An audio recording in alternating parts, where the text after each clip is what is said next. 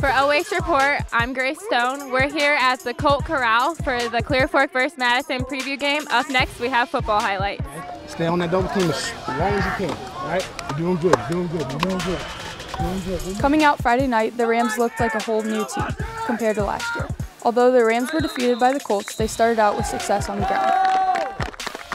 From OH Report, I'm here with Jamal Coleman, a running back for Madison. Just take us through some of your runnings. You ran the ball a lot tonight. What was going through your mind? What were you thinking? Not to fumble the ball and being patient with my blocks, reading the blocks. Pretty much it. Did they play you tough?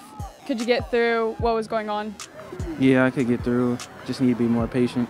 You received one. You got a touchdown. Just take me through that. I mean, we had some decent success. Almost put the ball in the right spot for me most of the time. On that touchdown, he told me he's gonna. I mean, I knew it was coming to me. I just told him to give me a chance. He gave me a chance, put it in the perfect spot, and I just executed. You'll see a much improved defense from the Rams, bringing a lot of energy. We talked to junior inside linebacker Nate Barrett. Going from last season, we've definitely improved a lot. Still need a lot of improvement. Just need to be aggressive, stay sharp, and stay focused.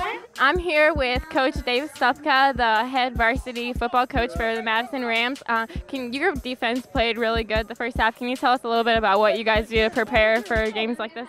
Well, today is like considered to be a scrimmage, our last preview. So we don't really game plan, but we have an idea of what the other team's going to do. So really we try to focus on fundamentals and just basic football stuff. So which at times tonight we did well and at times we didn't do so well. So we need to do a better job coaching it and executing it and all that kind of stuff. And that's what these scrimmages are for.